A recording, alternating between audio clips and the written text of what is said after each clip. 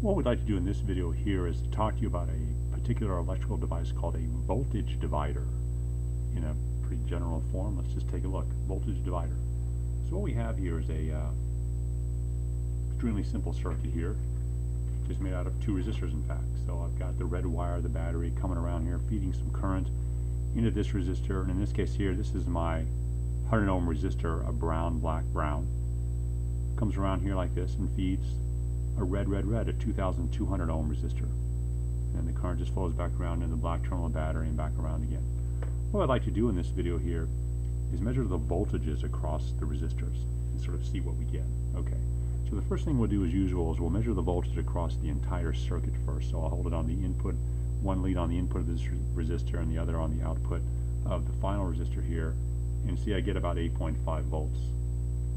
That's sort of my 9-volt battery starting to fail a bit, but I have 8.5 volts across the two resistor pair, and that makes sense because that's what the battery does, supplies the voltage for me. Let's look at the voltage just across the 100 ohm resistor, like this. Getting about 0.3 volts, 0.4, round up to 0.4. On this resistor here, I'm getting about 8.1. So see, 0.4 plus 8.1 is 8.5. So it does have to add up to the whole voltage of the battery supply because that's just the way it works. So 0.4 plus 8.1. Let me take out this red resistor here and put in another 100 ohm resistor. So here's the same configuration, but now I have two identical resistors in the circuit here. So I've got two resistors in series here. As you know, current in equals to current out. I've got a brown, black, brown right here, and another brown, black, brown right there. Once again, the resistance across the pair is the battery voltage at about 8.5. The resistance across this resistor here is now up to 4.2. Remember, it was like 0.4 before, 4.2. And here, it's about 4.2 also. So the voltages have changed a lot. They still add to 8.5 or about, as they must. But this is 4.2, and this is 4.2. This is sort of where the word voltage divider comes from. You can see what's happening here is that if I measure, say, just the voltage across this resistor right here, I have a division or a fraction of the 8.5. In fact, for two identical resistors, you see that fraction is exactly half. Each one of these resistors here is supporting exactly half of the supply voltage. That's what I mean by voltage divider.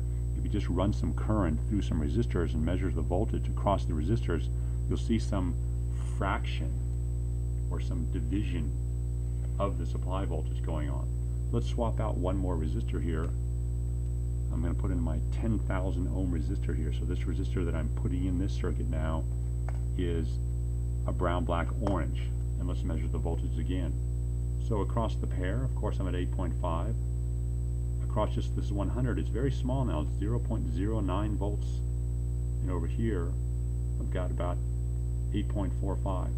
So see, the sum is still about 8.5, but now the fraction has changed a lot. It's very small across this resistor and very large across this one now. But that's the nature of the game with a voltage divider. Again, these fractions of resistance right here, or these different resistances here, produce different fractions of the supply voltage. So let me move on just a bit here. Those are for fixed resistors. I'll leave that 100 ohm in there just for the sake of comparison and just so I don't have to completely rebuild the circuit every time. Let's put in a photoresistor now, the one that has a resistance that depends on how much light hits it. So I'll go ahead and put that in the circuit like this. I've still got the 100 ohm in there. And I'll put this in the circuit here and power it up. So there we go. So see, I still have two resistors in the circuit. One is the fixed resistor and one is the resistor whose output depends on how much light is hitting it. And what I'll do now to measure the voltage, because I need my hands free here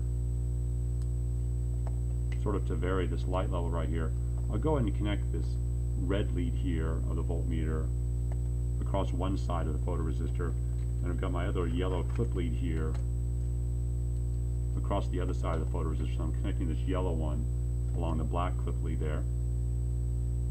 Black voltmeter probe, and there we go. So what I'm doing now is I just have the voltage across the photoresistor, and you can see once again the voltage is different. It's not the same as any of the other resistors I use at all. And now what I'll do is I'll change the resistance of the photoresistor by waving my hand over it, which changes the light level that hits in. And as we know, these photoresistors have a resistance that varies with light intensity. So if I sort of cover it a bit, look at the voltage going up to 7.55, and there's down to 7.1 again. Up to 7.55, down to 7.1. Let me see if I can cover it entirely with my hand there. I can get to go up to 7.6, total darkness. Suppose I come in with a flashlight now, hit it with a flashlight.